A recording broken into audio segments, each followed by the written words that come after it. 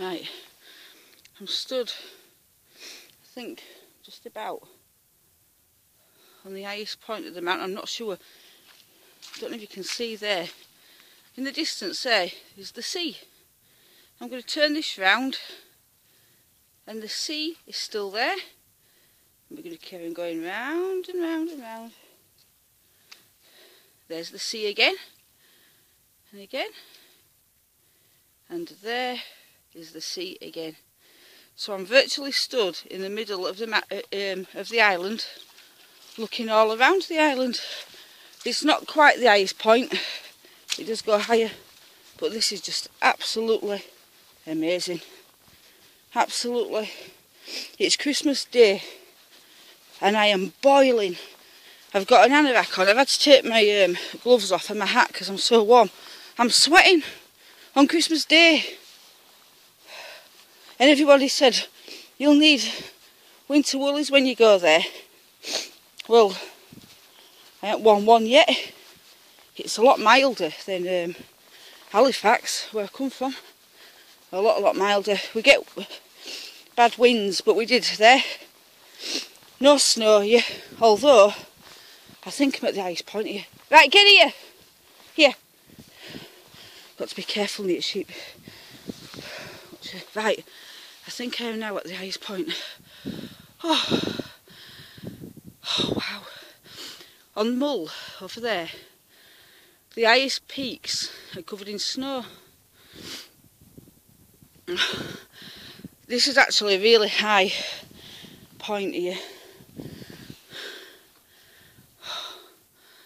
I've walked for ages. Over there, I thought this, you can see the houses right in the distance over there. I thought they were on our island, but they're not. That's, I'm not sure if that's seal, or Coon. Down there, I'm trying, that's, the house is just in the valley, and the drop there is on its way to Tobernocky. I can't even say words around here. And then right over in the distance is where the ferry is, and that is South Coon. And I live over there somewhere, down in the valley. It's amazing. Now, I'm putting out a cosmic order that I can stop here for as long as I want, which is quite possibly for the rest of my life, because I just love it so much. And when I came here, I felt so at home. The people are amazing. The place is so beautiful. Now, this is Christmas Day. Imagine summer. Look at the sky. It's beautiful. Summertime is going to be absolutely fantastic here. I can't wait. I'm going to be rowing soon. Next year, rowing. Oh gosh, on the sea. Can you believe? I think I'm amazingly lucky. I just need an income now, so I can stay and pay my rent and my bills, and as for everything else, I'll just be patient and wait. But I'm just overwhelmed by it. Every time I come out, I find another beautiful view, another gorgeous place to go. And today I'm having my dinner cooked for me at 4:30, so it's going to be tea time. And Unai, come here. This is just, oh wow. There's sheep everywhere. There's more sheep than people. Easy. Wow. I think what I might do is rent my spare room out, you know, as a holiday let to people. Let it out quite cheap, but enough to pay my rent. And then I can stay, can't I reckon if we said 100 quid a week in summer, including bills, I think that's fair. Bonnie, come here. That'd pay my rent.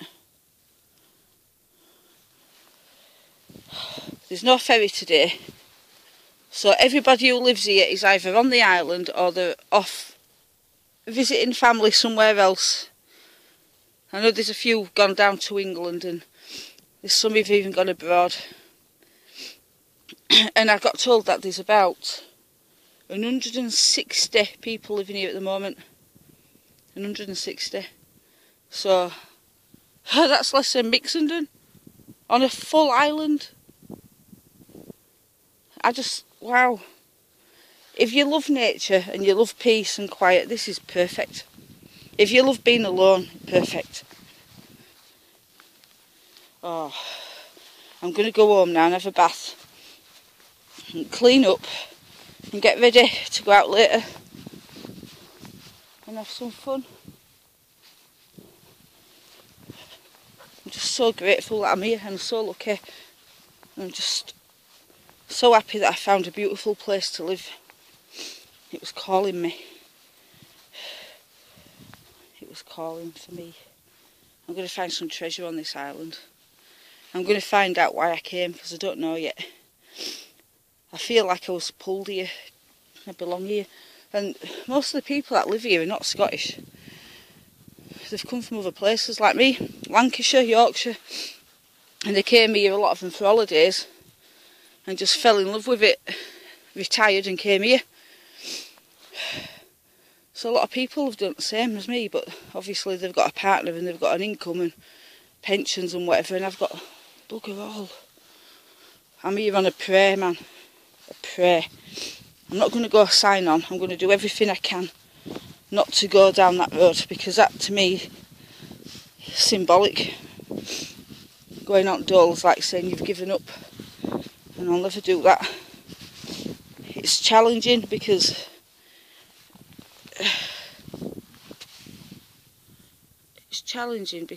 I am not used to being on my own, and I've never earned enough money to live on by myself.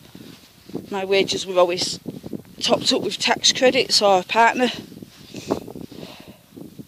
So I've never had money in my own right. Never enough to live on. I had to have lodgers or... Oh God. So this is a challenge in more ways than one.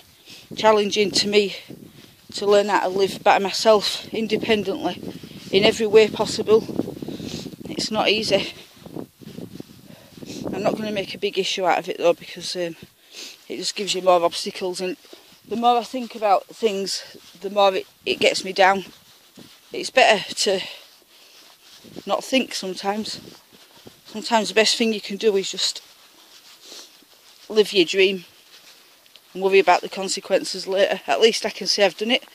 I've had 5 weeks tomorrow here. Longest holiday ever. In 5 weeks, I know 30 people on the island, more now, more like 40. So that's like a quarter of the population already in 5 weeks, nearly. I think that's some doing. I'm lucky. So I'm going to go now for a nice long walk. Have a great day, everybody. I will keep coming back and telling you as much positive news as possible. Bye bye.